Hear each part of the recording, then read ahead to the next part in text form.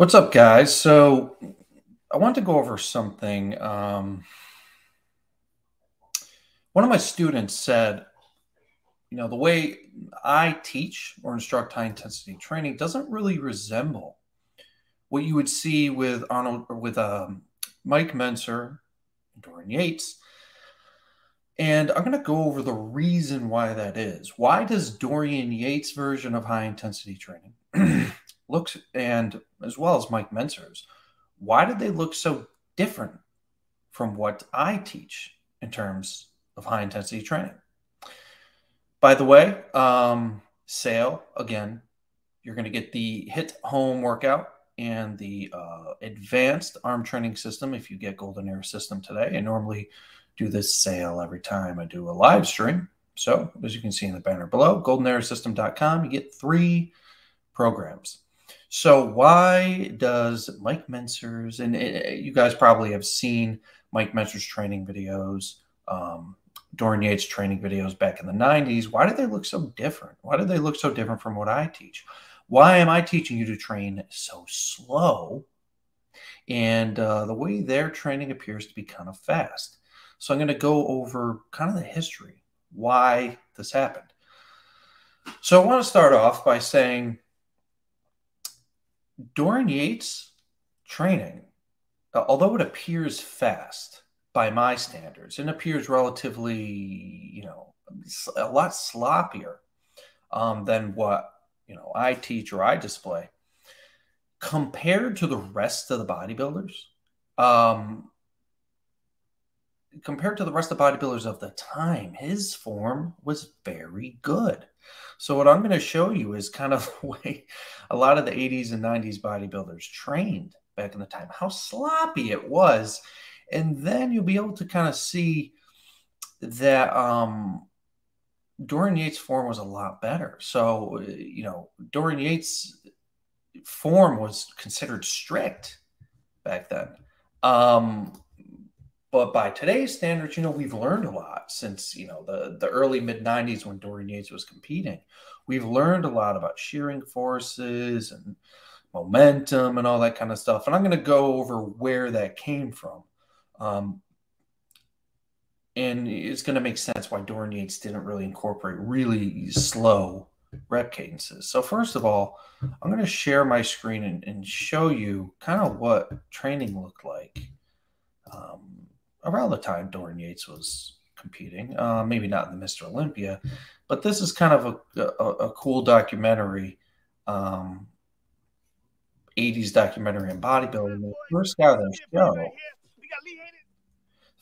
they show is Samir Banu, I forgot how you pronounce his name, but you're going to see, his training form.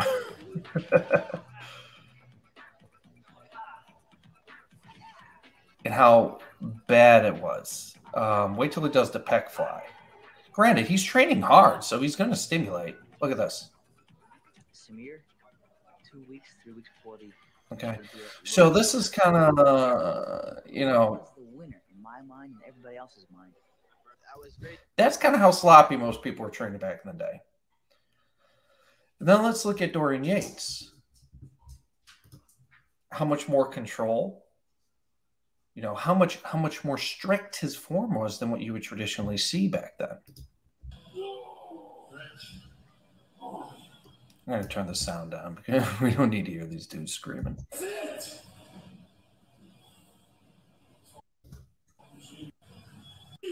Stretch and pull, man.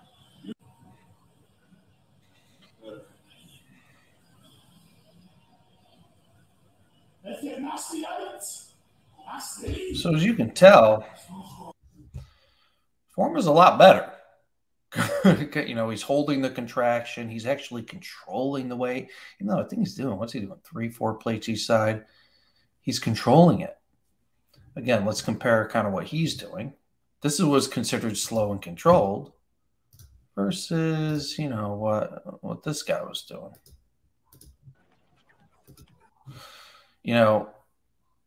So at the time, the 90s, whatever, when Dorian Yates was competing, that was a strict controlled form. But there's something we learned And it all started with, believe it or not, MedX. So the company Dorian Yates recently acquired is MedX. A guy named Dr. Ken Hutchins conducted a study for MedX. And the purpose of the study was to see the effect resistance training had on osteoporosis and increasing bone mineral density. So the subjects in this study, they were kind of old, kind of brittle. So what Ken Hutchins decided to do was have them lift and lower the weight very, very slowly so they didn't get hurt. And this is where the super slow guild ended up coming from. So, Ken Hutchins instructed them, I could be missing some details, but this is the gist of it. Instructed them to lift and lower the weight for 10 seconds in each direction for this experiment. Now, the results of the experiment were he found that their strength improved tremendously, moving very slowly. Nobody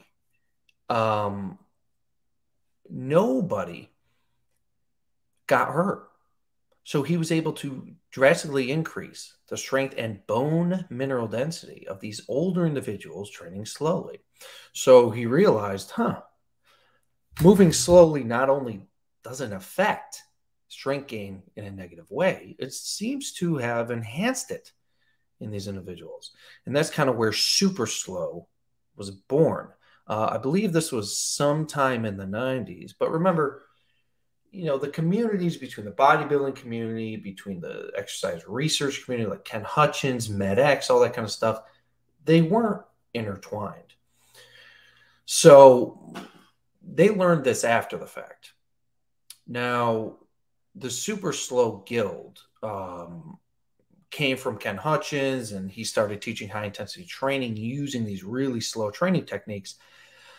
And there are a lot of very experienced trainers, and teachers, and instructors that came out of the super slow guild.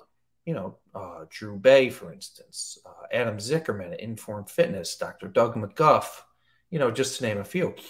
So the more popular people teaching high intensity training were super slow guild instructors. So they started teaching a more slow repetition cadence. Now, I learned a lot of high intensity training through these former super slow guild individuals who have since, kind of adjusted their approach a little bit, but they kept the slower repetition cadence from the super slow guild because there's absolutely no denying it's safer. And based on the research and based on, supervising thousands and thousands and thousands of sessions, it's just as effective. It's safer and more effective. Now, whether or not Dorian Yates learned of this, I'm sure he's relatively familiar with super slow. But again, he comes from a different camp. He comes from the bodybuilding high-intensity training community. Mike Menser, although, was aware of super slow. I'm not sure if he really incorporated it. He was a little quick too. But the high-intensity training bodybuilders usually incorporated a faster rep cadence because they should have gone a little slower, but they could handle it for the most part. But then when you were applying high-intensity training to the average Joe, who probably didn't have the injury resistance, tolerance of, a genetically superior pro bodybuilder, well, the people who were teaching high-intensity training to normal people kind of stayed away from that. So a lot of people wonder why, Mike Menser and Dorian Yates, they train a little bit faster. Well, that's why, because most of the people teaching high-intensity training now kind of come from the super slow guild or are taught by people that are from the super slow guild. And quite honestly, it's correct. So if we look at rep cadence, this is what a lot of people recognize about high intensity training is the slow rep cadence.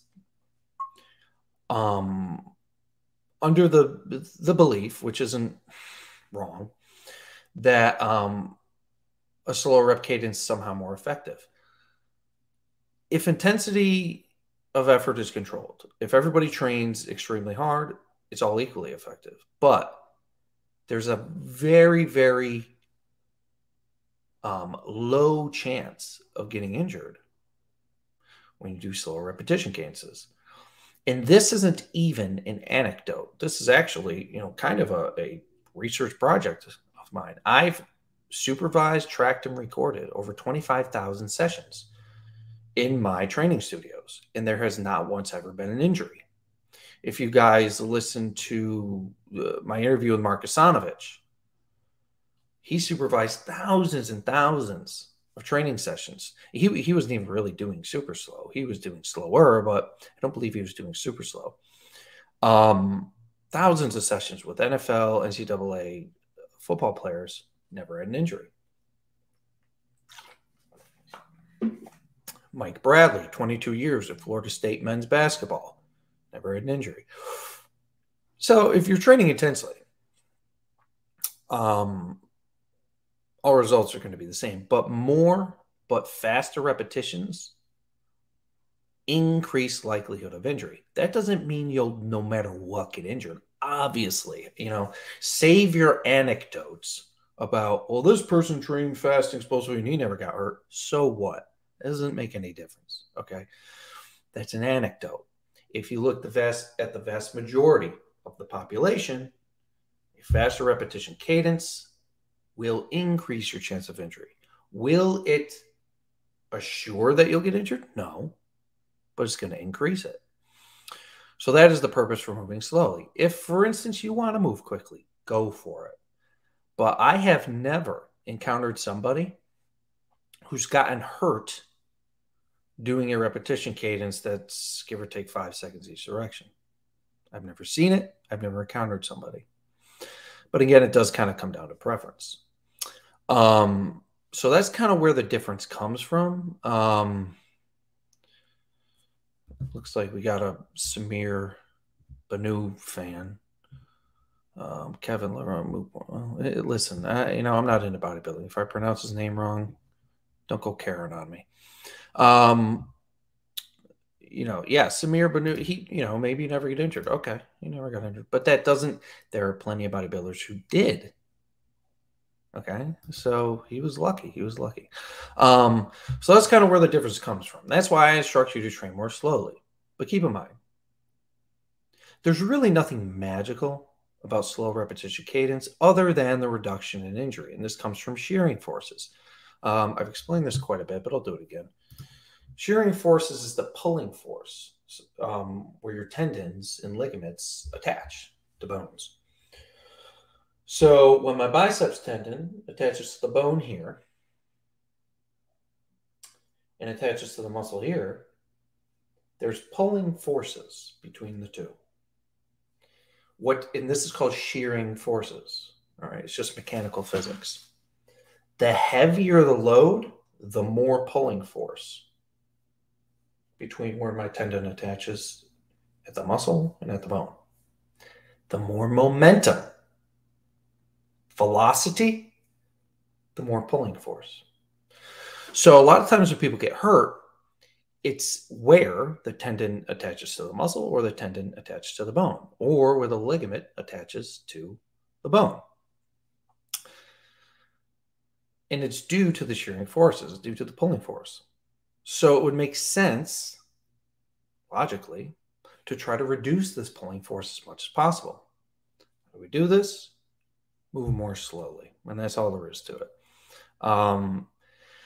What I have noticed, though, when people tend to slow down their reps, it tends to increase the intensity of the exercises for people who haven't done it before. And that increase in intensity produces better results. But if you're training to failure, a 3-second cadence versus a 15-second cadence, it's going to be identical. Okay. But that's kind of where the disconnect comes from the way Dorian Yates was training, Mike Menser was training, and the way I teach you to train. Granted, if you want to train that way, go for it. It's just an unnecessary increase in the risk of injury. Am I saying you absolutely will get injured? No, not saying that. But you have effectively a 0 chance of getting injured if you slow the rep cadence down And that just makes more sense, right? So just wanted to cover that. I'm going to answer some questions too. If there are questions I asked like a million times before, or if they're questions that are answered in the golden era system, I'm probably just going to skip them. I kind of like to answer more nuanced questions, a little more complicated questions. All right, here we go. The form may be sloppy for Samir, but something worked for him to be successful.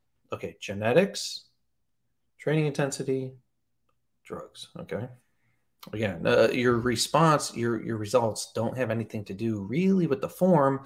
It's mostly your genetics, then intensity, and then drug use. So it's a very, it's not a very good argument there, or whatever.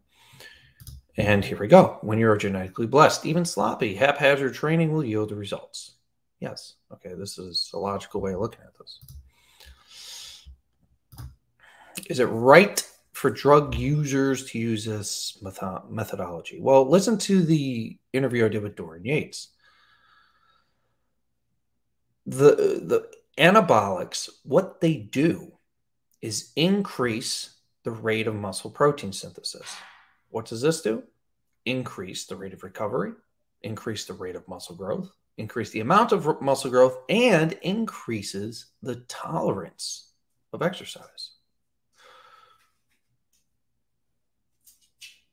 So an individual using a lot of anabolics can do more exercise, tolerate it, and grow from it.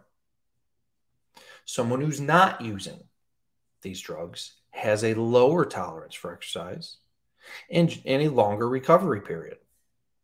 So does this work for drug users? Well, yeah. Does it work for non-drug users? Well, yeah, of course it does. So consider Dorian Yates was training about 3 times a week. His workouts were about 45 minutes long. The majority of the other bodybuilders were training for an hour and a half, 6 times a week. And Dorian Yates was winning. So what the anabolics are going to do is, if you have the right genetics, increase your response to exercise. It's also going to increase your tolerance and speed up your recovery.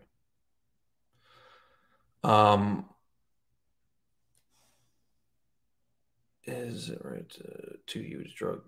Is it right to use drug users? Okay, well, I don't really talk. But that, listen to Dorian Yates, what he says about that. Let's see.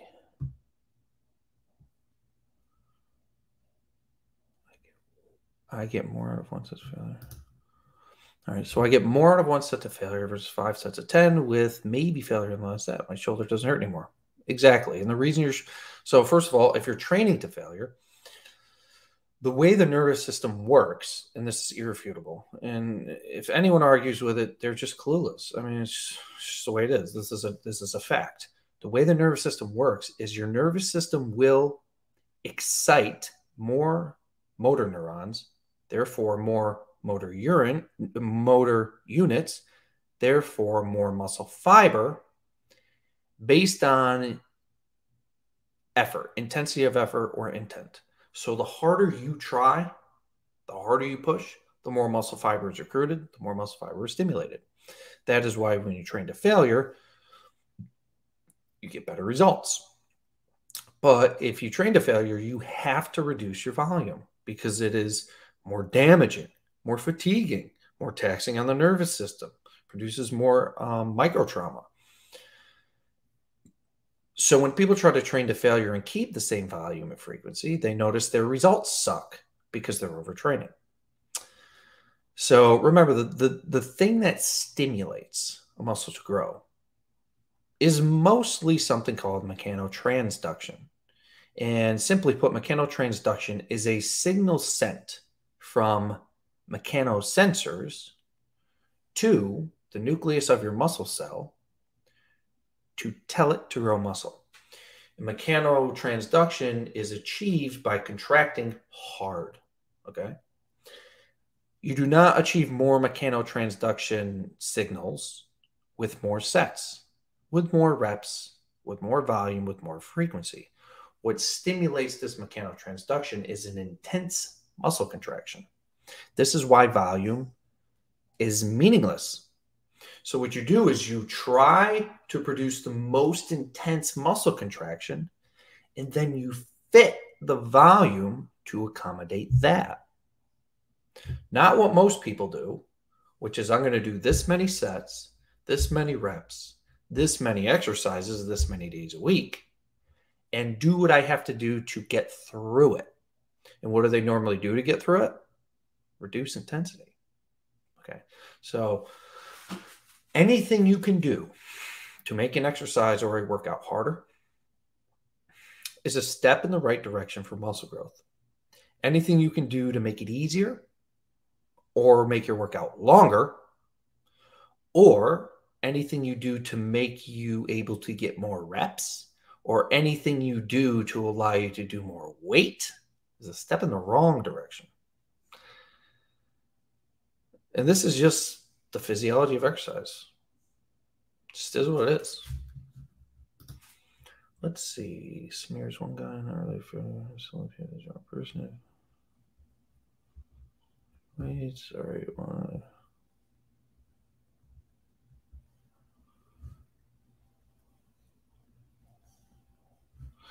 right, here's a question. I recommend this to a lot. Should I start off with 2 sets and back off when I can no longer recover from it?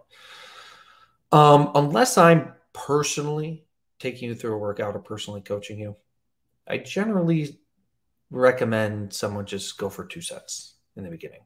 And, the reason is you're probably not going to train as hard as you could and should be in the beginning. But as time goes on and you gain experience, you're going to teach yourself to train harder, in which case you're going to need to reduce the volume. So I have found that this is a good recommendation for people kind of training on their own. Because what I find is if you just recommend 1 set and you're not coaching them, you're not training them, generally that 1 set isn't all that intense and not very effective.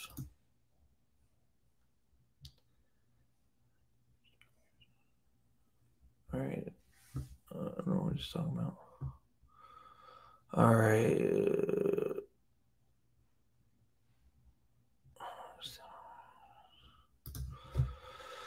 All right. Can static hold till failure be considered the same as slow cadence? Yeah, it's no cadence. And that's kind of how you know that you don't, in order to create this mechanotransduction, you don't need weight to move. You just need to contract your muscles intensely. Your mechanosensors or costomeres, they sense tension along the sarcomere, along the sarcolemma. They sense tension. And this is what turns on mechanotransduction. With that said, all you got to do is produce tension. I can just contract against the table. If I contract hard enough, I'm going to produce tension on the sarcolemma. The costomeres are going to signal this mechanotransduction into the cell and stimulate muscle growth. You don't need movement for that to happen. Most of the reason we do some range of motion and some movement is for the neuromuscular component. Some people, I would say, many people, if they train just statically, they may not be able to use that strength throughout, a broader range of motion. But this is still up in the air. I don't know either way. I've had some people who could train with a very short range of motion and exhibit that strength throughout the entirety of the range of motion. And then I've had some people who, if they train at a short range of motion, they only can use that strength within that short range of motion. It's weird. Those are called specific adapters.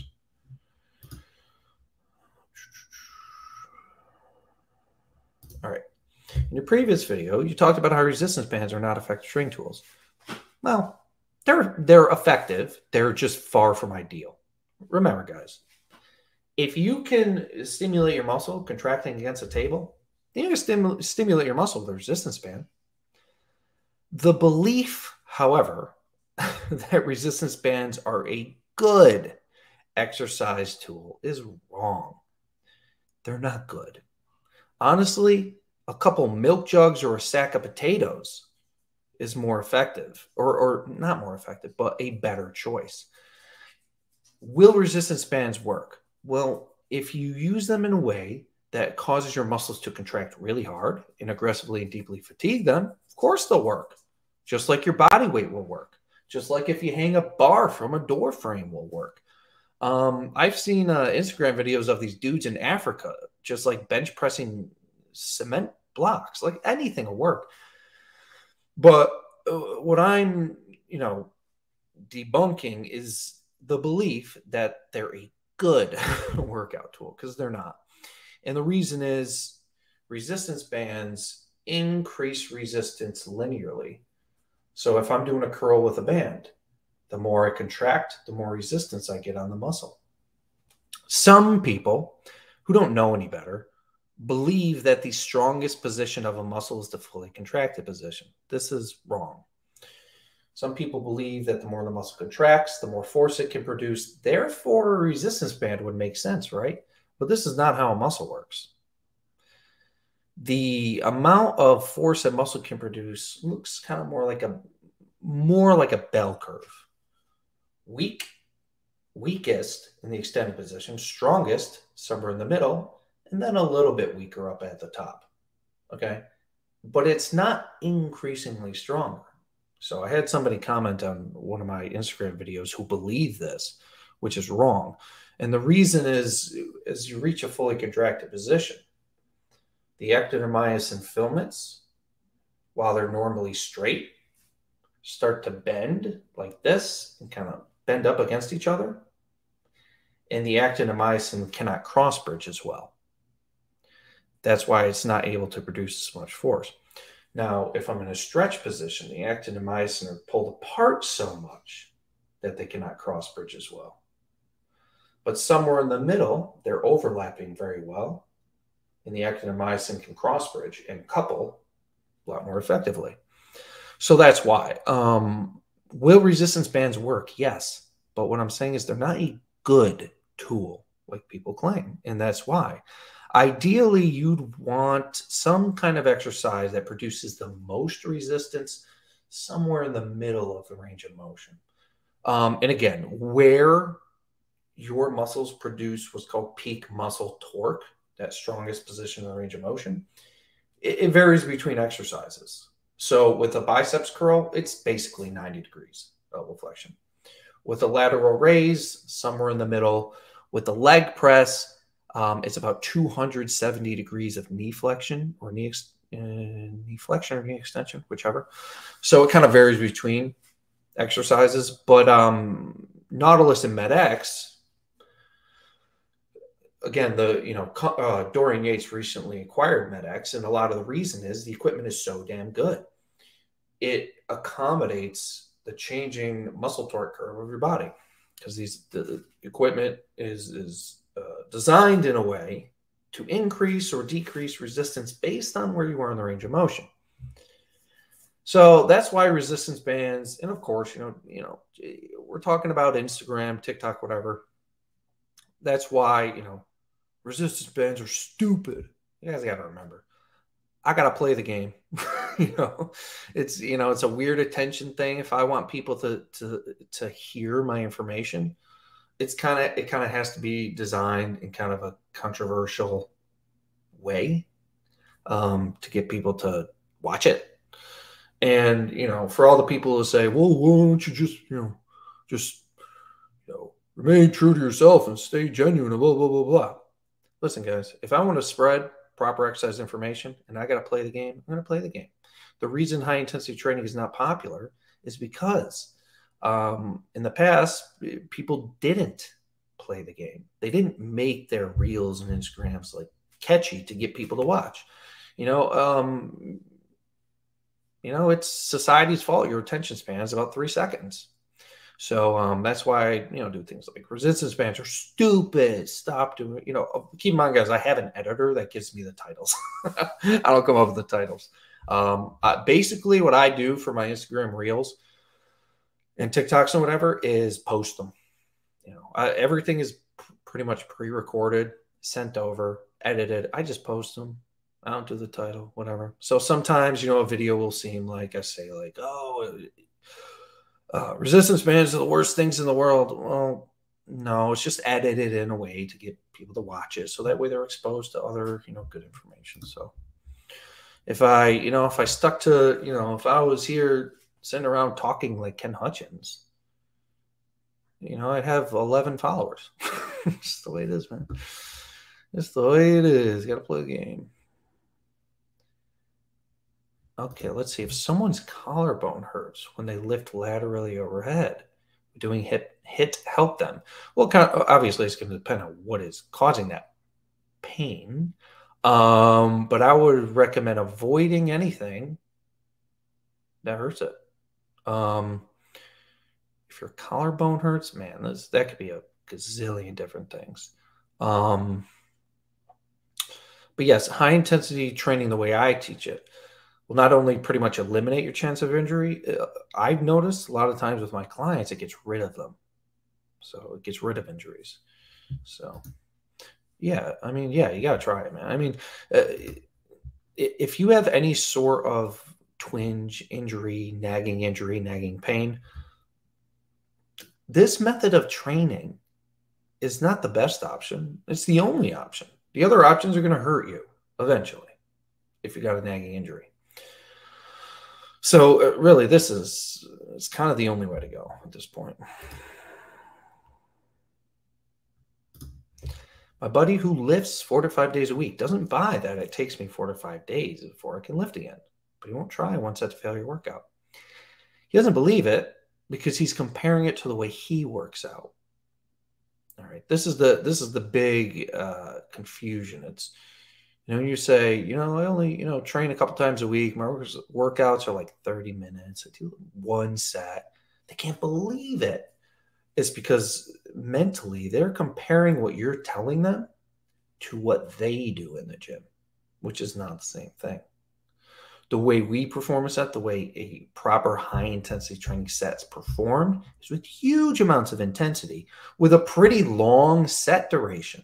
Consider, you know, one set of high-intensity training could be 60 to 120 seconds of continuous, significant muscular loading.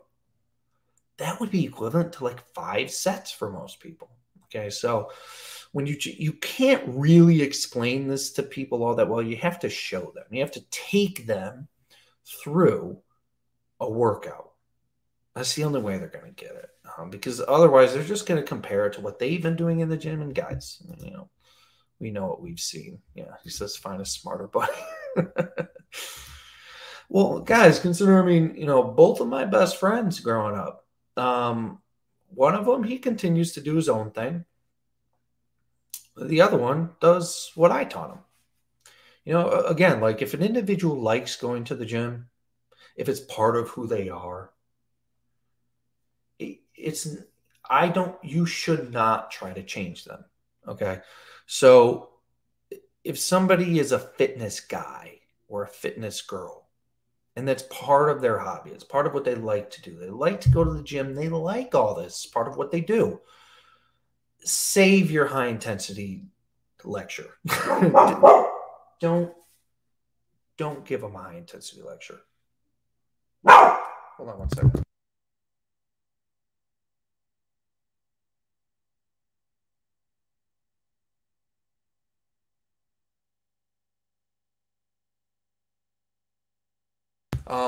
Save the high intensity lecture. Don't lecture people who are fitness enthusiasts. If they like it, if it's something they do, it's a waste of your time.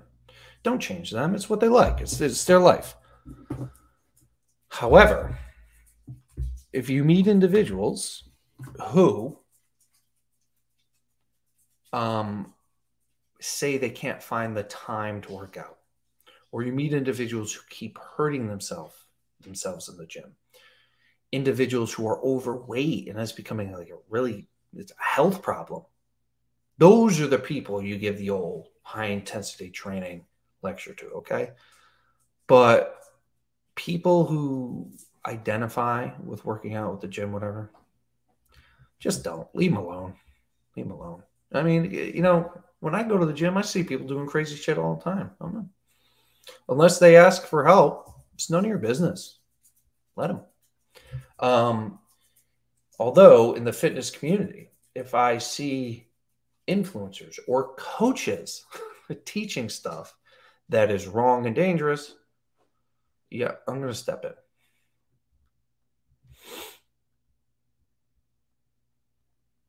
Okay. This common question. My biceps fail before my back does. Seeing as I take every step to failure, I'm unsure if this is an imbalance will ever go away. So your biceps are actually not failing before your back does. And this is going to sound, and it would make sense that they were unless you knew this. You have more sensory input, more pain sensory input, nerve endings in your biceps, your forearms, your shoulders than you do in the muscles of your back.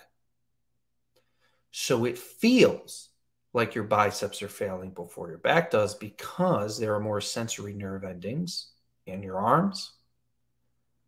And that's why you have that sensation. But your biceps are not failing before your back is. You just feel your biceps more because of the amount of pain receptors in your biceps. Consider like, when you get a tattoo, where do tattoos, hurt the most? They hurt kind of like on the arms, the inside of the arms. Why would a tattoo hurt more on the inside of your arm than, say, the middle of your back? Why is it more painful? It's because of pain receptors. And the same thing holds true for training. So they're not failing. They just feel that way. Is doing 3 drop sets to failure without a rest between them considered one set? Yeah, that's considered one. That's called a set extender is a drop set. Could that be overkill? Yeah, usually is. 3 drop sets usually overkill.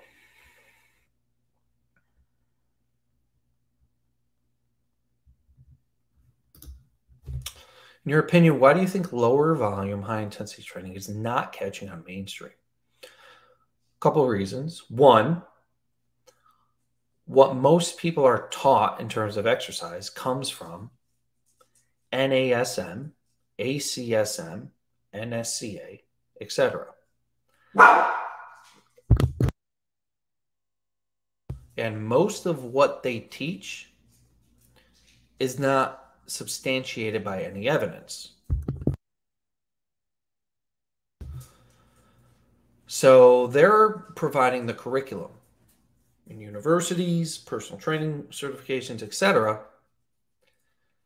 But most of what they're providing in their curriculum is mostly opinion, and most of it is not substantiated by any evidence.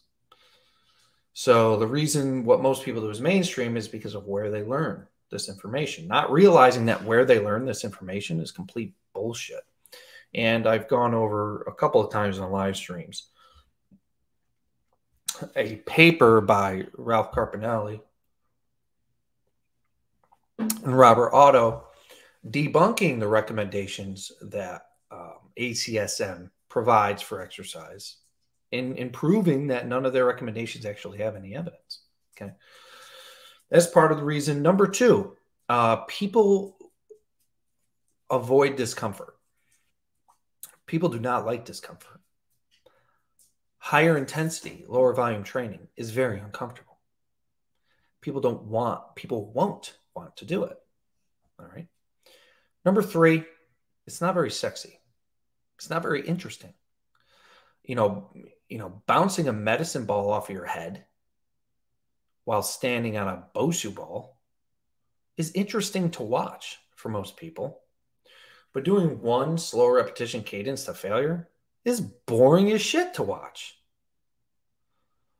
So it's just not very fun to watch. And when it comes to, training like this, is kind of basic. Once you understand the principles, mainstream fitness will come out with a new workout. You got like Jeff Cavalier, that fucking idiot, coming out with a new workout every day with some crazy anatomy bullshit. But with high intensity training, once you get the basics down, you're done. You're done for life. There's nothing else you need to learn. You know, but the fitness industry will have you on this hamster wheel, trying all new workouts. Jeff Cavaliere comes up with this functional bullshit, fucking outer, middle, deep, superficial biceps exercise for the middle, outer, underhead, and then people will buy into it. So that's a lot of the reason. The fitness industry is an industry there to kind of sell you stuff. And if they can just create more crap all the time, the industry works better. If high intensity, low volume, just simple training was the mainstream approach, there really wouldn't be anything else to sell. There would be no Jeff Cavaliere. What would he do? He's got nothing else to make up and sell you. How does adaptive thermogenesis change as you age? I have no idea.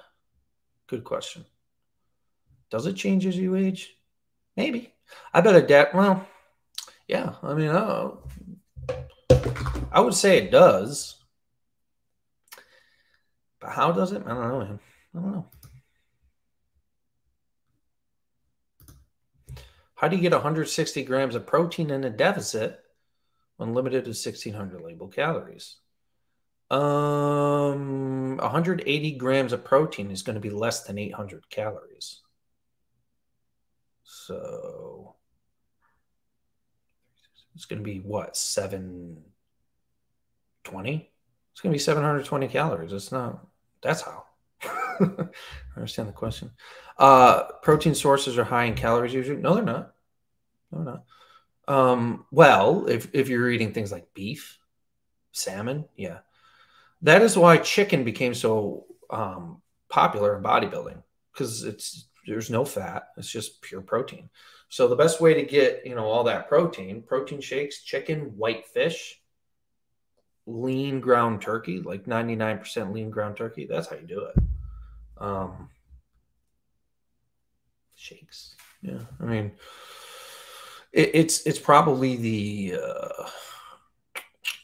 source of protein you're using. If you're eating a lot of beef, beef's got a lot more fat in it, so you're going to get less bang for your buck in terms of the calorie to protein ratio. Let's see. All right. I've been weight training for 30 years. Nice. Been doing HIIT for almost a year now. Going very well, but my weight is staying the same at 165, 48. What's the best way to add more muscle? The best way to add more muscle is to join my private coaching group. There's a link in the description. Click the link, book a call with me, and join my coaching.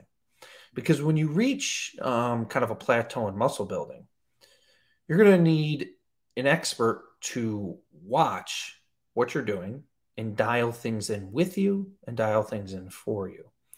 Because there's not going to be a general recommendation to overcome that plateau. We have to see what is the rate limiting factor in your muscle growth. What is it? Is it the intensity? Is it the protein intake? Is it the calories? Is it the extra activity? Is it the stress? Is it your genetics? Is it your nagging, annoying wife? Who knows? So you need to join coaching if you want to get past that plateau. There's a link in the description for that. And that goes for anybody too. If anybody wants the absolute best gains possible, you got to join my coaching, because there's a lot more you need to learn. I cover the basics of it, in Golden Era in my content, but in coaching, there's a lot more you're going to need to know about this to unlock the absolute potential your body needs. Will you get great results just following the basic recommendations? Yes. But that doesn't necessarily mean you'll get the absolute best results your body is capable of. That is what the coaching is for.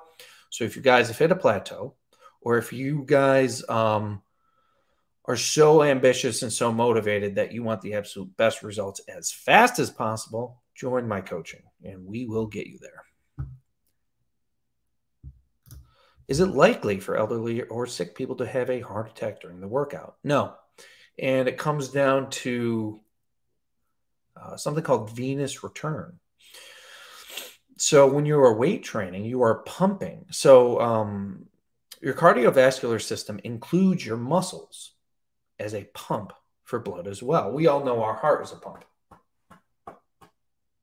But guess what? Our muscles also pump blood back into our heart during contraction. So when you're weightlifting, your muscles contract so hard that they squeeze blood back up into your heart and increases the amount of blood that goes into your heart and out of your heart. It's called stroke volume. Increases the stroke volume, which makes resistance training, because of this increase in stroke volume and this additional help as your muscles pumping blood back in, makes strength training the safest activity for your heart. Doug McGuff, he told a story once about he had a client that had a bad heart condition.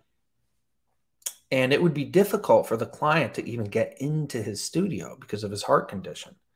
But as soon as he got on a machine and started training, his heart condition went away. I can't remember the specific heart condition, but it went away while he was training because of the increased stroke volume. So no, proper resistance training is not dangerous for anybody. It's like the safest thing you could do. You know, contracting your muscles hard is not dangerous. Contracting your muscles hard with high momentum, now that can be dangerous.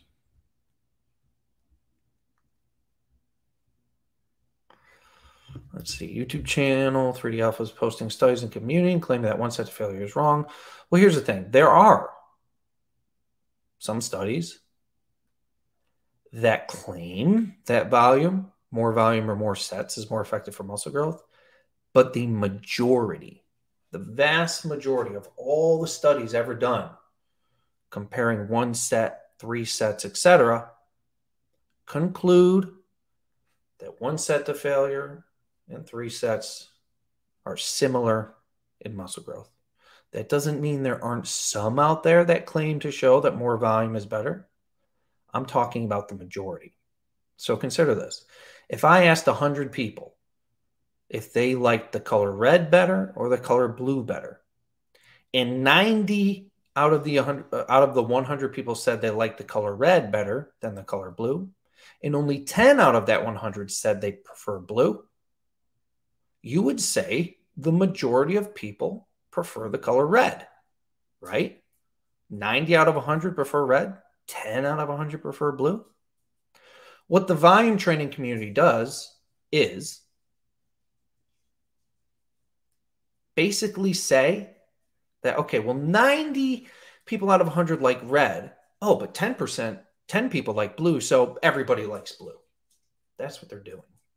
We're talking about the majority of the literature. If there's a statistical majority, that's what you have to go by.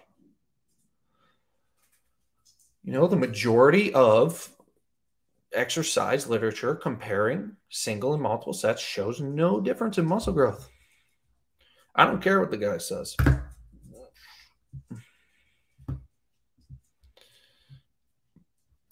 Alexander Bromley. I'm mildly familiar with that guy, but if you want to take training advice from a bald dude that looks like my big toe, you go for it. Shit. Go for it. You want to take training advice from him? I mean, what's his credentials? I've supervised over 20,000 workouts. I'm a published fitness model. I'm a published author, a published speaker. I can use the word published 400 fucking times. What is he? Just some bald fat dude? You want to take fitness advice from him? Go. I'd probably take advice from the guy who supervised 25,000 sessions, owned 2 gyms, is a published author in medical magazines, published model. I'd probably take that guy's advice. But it's up to you. It's up to you. I wouldn't take wealth management advice from a homeless person. But if you are listening to this Alex Bromley dude for training advice, it's akin to taking wealth management advice from a homeless person, because he's a turd. Consider, like, who would you rather look like, me or him? If you're a power lifter, he kind of looks like he's a power lifter. Then yeah, powerlifting advice. But the dude has no fucking clue what he's talking about. I haven't watched any of his videos, but the fact that he's arguing, he's just a fucking idiot. I'll tell you. Let's see.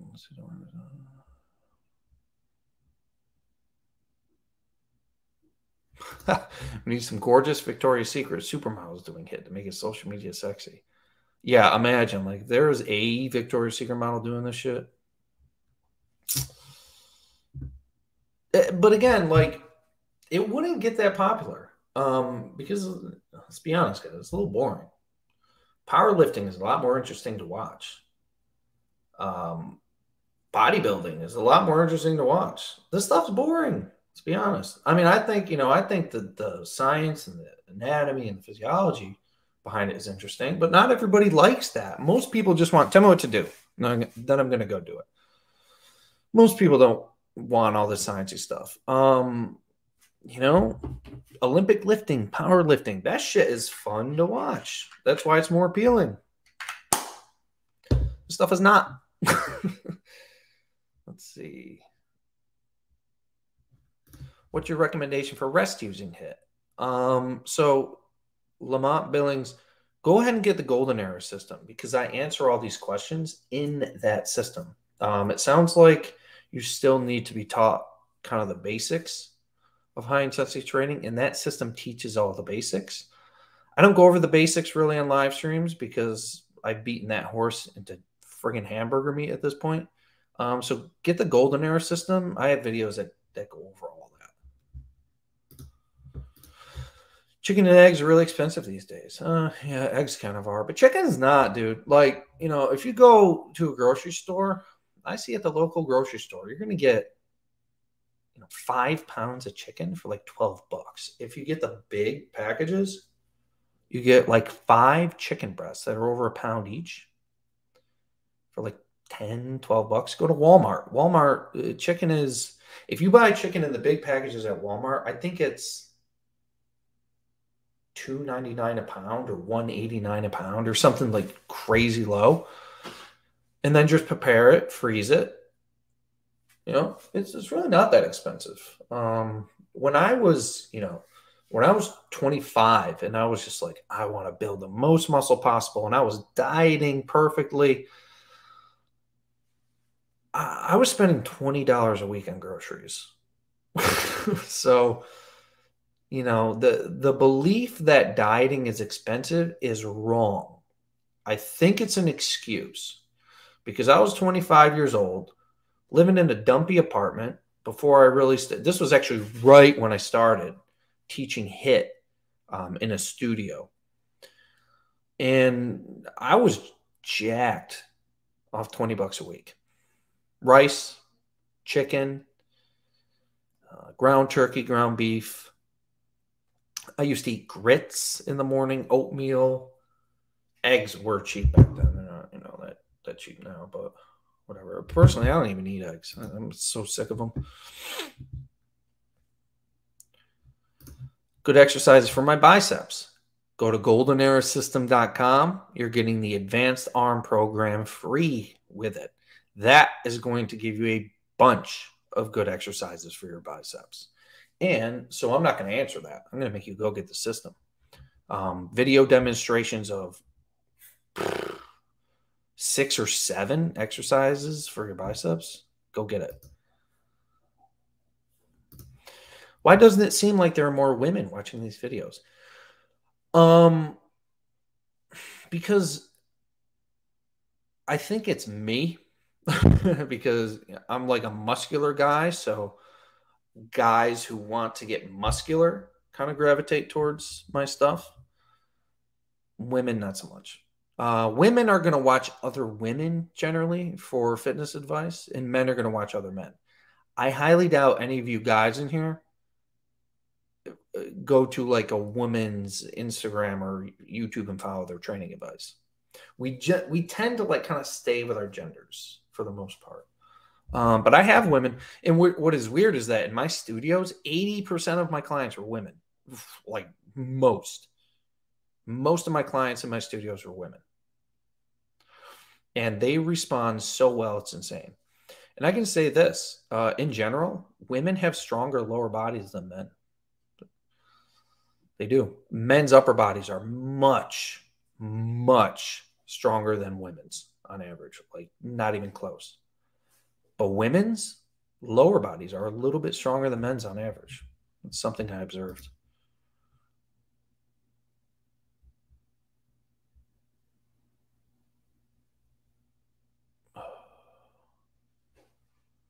I need you to collab with V-Shred. I'm trying to figure out what V-Shred is. Is it, I don't think I think it's a company that uses his face. I think he's just like an actor for some ridiculous company. There's no way he's behind all that shit. It's just so stupid.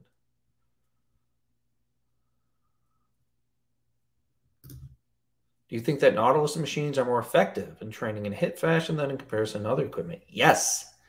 Well, high-intensity training came out of Nautilus, came from Arthur Jones.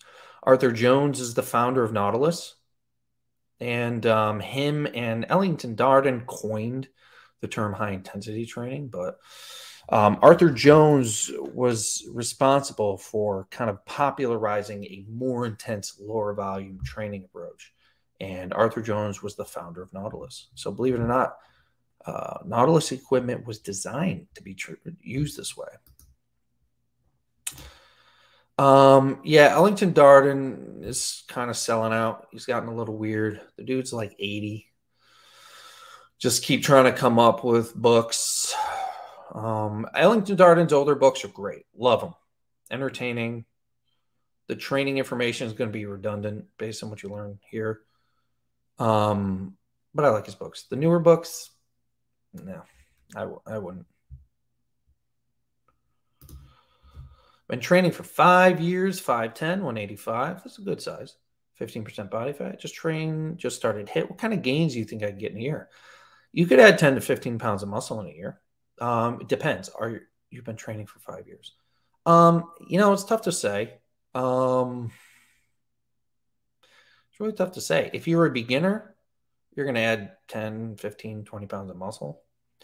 But if you're a trained individual, which you are, you're going to add muscle. How much? Who the hell knows? Like I said, there's a lot of things that go into it. Tons of aspects that go into it.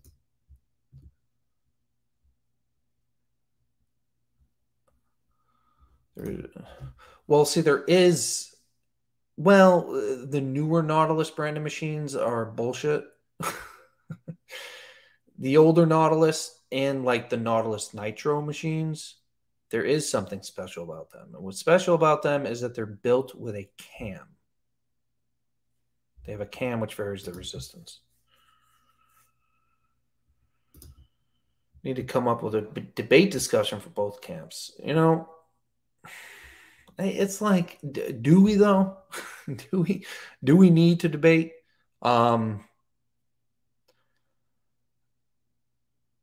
Anyone I've ever debated on volume, they can't hang. Where the debate ends up, when I start debating people on volume, they don't, because I'll start talking about costomeres, mechanotransduction, myofibrillar proliferation, ribosomes. I'll listen, I will pop off about that sciencey shit. They can't. They cannot. They just get out of here. This is what they do. When I start popping off about the sciencey shit, you know what they do? Well, all the top bodybuilders train with volume. Explain that. Well, if this works so well, then everyone would do it. So whenever you debate a volume person, they don't actually know what the fuck they're talking about. So when you start actually talking about the mechanisms behind muscle growth and the physiology, they just resort to a stupid fallacy, like the bandwagon fallacy. And they just say, well, if it works so well, then why wouldn't everyone do it? I don't fucking know. Why is everyone fat? If being skinny, if being thin allows you to live longer, then why is the most of Western culture fat? That's not an argument. It's not a debate. That's a cop-out. That's avoiding a debate. So I don't even like debating any of these volume people anymore because I'm going to talk circles around them when it comes to the physiology of muscle growth. And you know what they're going to do? Well, if it works so well, why doesn't everyone do it? It's just not going to go anywhere. It's just, it's stupid. They are not prepared. They are not prepared. I will bury them into the fucking ground when it comes to debating exercise. But the thing is, I don't need to. If you want to do volume. But if you come out here saying that high intensity training is some kind of sham, then I'm going to bury you into the ground with physiology.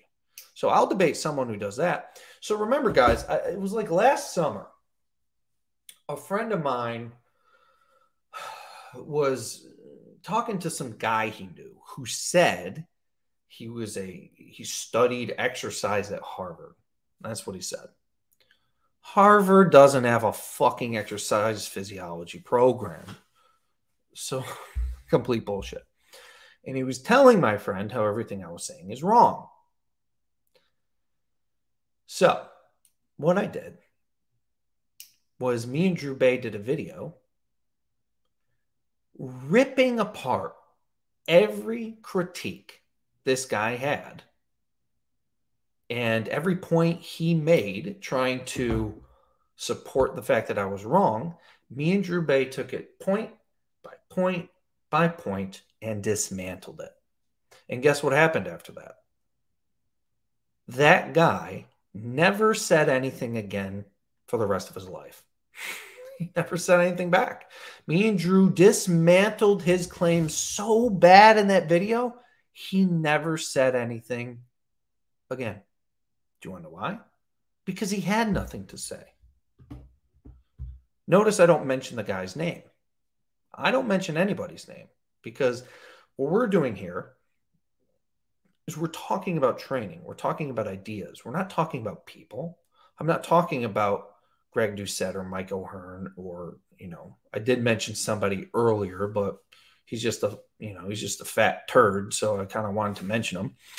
But no, what's the point of debating people? What we'll do, if someone has points, we'll go over the points and I will dismantle them. And not give recognition to the person who made the points. Because a lot of the times these people just kind of want YouTube exposure or social media exposure. So I'm not giving it to them. Fuck off. I posted videos almost every day for like 2 years to build a YouTube channel. I'm not giving some idiot.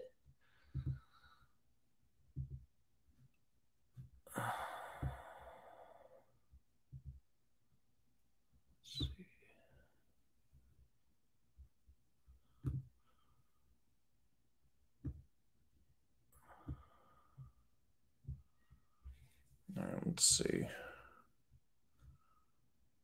Yeah. See, Drew's here. We don't need to debate them. We need to educate them. I don't argue with people who know far less about the subject and don't understand it nearly as well. I educate them. See, that's a good approach. And Drew taught me that. Like, my immature self, I just wanted to, rip people apart. But it's just not worth it.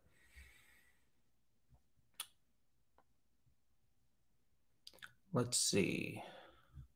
I'm going to go over a couple more questions that are, like Drew said, educational. And that's the thing. I pick questions on here that's going to teach people things. I'm not really going to cover the basics, because, man, I've got thousands and thousands of videos on here covering the basic stuff. Let's see.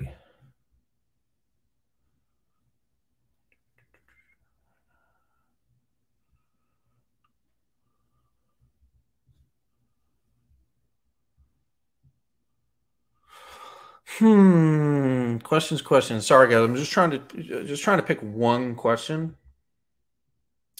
that is gonna, that's kind of a good topic that we haven't covered. Like, for instance, this question, how do you bulk and cut? We've covered that a lot. Joy Pass. Why don't you click the link in my description?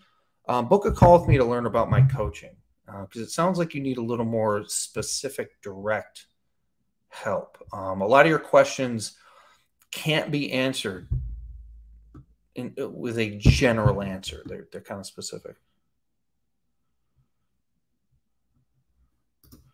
Darius, train with Jay Vincent's HIT program, gain 5 kilos of muscle in 15 to 20 minute workouts every 5 days. Oh, you missed progress photo? Thanks, dude. Hell yeah. Darius, right. All right, here we go. We'll answer one question. All right, this will be a good one. This guy looks like a fucking Chad. Look at him. You should be teaching HIT. All right, let's see. Last question. Remember, guys, home workout arm program free with the Golden Era System today. Go to goldenerasystem.com. Remember, you may not get access immediately to the free programs. I have to go through sporadically throughout the day and grant access. So I'll do it a couple times before midnight, and then I'll do it all tomorrow morning. So if you don't get your access to the free programs today, you will have access to it tomorrow morning. It doesn't happen automatically. I got to go in and do it. And I kind of check throughout the day, and I go and I add access throughout the day. So, and if I miss you for some reason, if it's been a couple of days, you don't get access to the free program, just email me. I may have missed you, and then I'll give you access. Okay. All right. Last question. What is the cheapest, simple way to get 180 grams of protein a day? Let's go over it. Well, like I said, in a lot of grocery stores, it depends on where you live, of course. If you buy chicken in large packages, it gets quite cheap. $3 a pound tops, usually less. All right. So let's start by that. I remember them being like, I don't really buy chicken like that anymore, but I remember them being packages of 5 chicken breasts. It was about 5 pounds and being about $10. All right. You buy 2 of those a week, you are set. $20 right there in protein. Or just one of those. Ground turkey, lean ground turkey is about $4.99 a pound for 90% lean ground turkey, or even 99% lean ground turkey. So we got ground turkey, chicken breasts. Ground beef, it comes with a lot of fat. Usually, even if you get really lean ground beef, you're going to be paying like, $6.50, $7 a pound for it. Not really worth it. Eggs are expensive now. Not so great. Certain kinds of white fish can be cheap. I think tilapia is cheap. But honestly, you're best off going with chicken and ground beef. Or ground turkey. Chicken or ground turkey. That's going to be the most bang for your buck. Most protein per dollar. Lowest in calories. All right. And then you're going to eat some carbohydrates. Sweet potatoes, other vegetables, even some white potatoes, white rice, brown rice. Pretty cheap. You get a big old thing of rice to put in your rice cooker. It's like $3. That'll last you a whole week. This was 2015. I was spending $20 a week on groceries, but nowadays you're probably spending $30. It's not bad. Not bad. Whey protein too.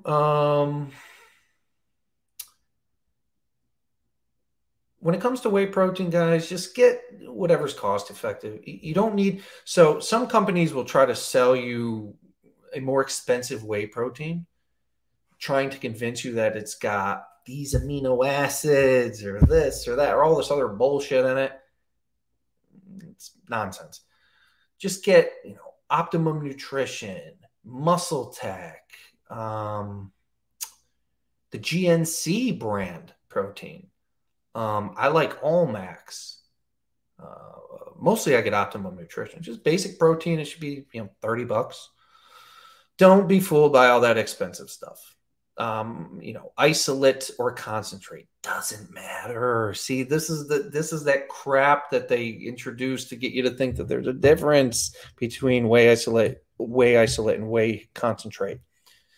It's all the same, guys. It's all the same. Protein. Gold standard. Yeah, this is what I get, man. I love it. This is what I get. gold standard way. Just don't overthink the protein. Don't overthink anything. When it comes to training, don't overthink. Keep it simple. Push your body really hard. Train really intensely. Rest a lot. And move slow. Okay? That's it for me today, guys. Until next time, again, you get 3 programs today, goldenerasystem.com. If you guys want my direct help to work with me personally, we do 2 group calls every week, and they're like 3 hours long, where I coach you guys in person, live, every week. And I record all the calls, and we dial in your training, we dial in your nutrition. Everything is handled with you and me, one-on-one, and in a group setting. There's a link in my description for that. All right. Hit like, subscribe. And if you guys could, I'm sharing, I'm opening a weight loss clinic down here in Tampa. I'm going to be creating social media profiles, focusing on weight loss, nutrition, that kind of stuff. Okay. So the Jay Vincent stuff is going to be mostly training and building muscle. My other business, which is going to be a weight loss clinic, hormone therapy, all that kind of stuff, we're going to focus on weight loss. So I'm going to be producing content in like weight loss, just overall health, nutrition, that kind of stuff. The account was called Exceptional Health Tampa. So follow me on Instagram. I might do a YouTube channel, but I'm kind of separating what I talk about on each page. So if you guys are interested in fat loss, more nutrition stuff, more hormone stuff, more of that sciencey stuff, Exceptional Health Tampa on Instagram and Exceptional Health Tampa Facebook. All right. Where can you find the video you and Drew did dismantling all the points? Just go to my YouTube videos, type in Jay Vincent Drew Bay. Okay. Yeah, please enter the nutrition game. So much misinformation going on. I'm going to, but it's going to be kind of separate from what I do here. Personally, I'm not really interested in nutrition, but it seems, there is a huge demand for it. So we'll be debunking it. Okay. Okay. I'll see you guys in a couple days. Like, subscribe, goldenerasystem.com. And see you next time.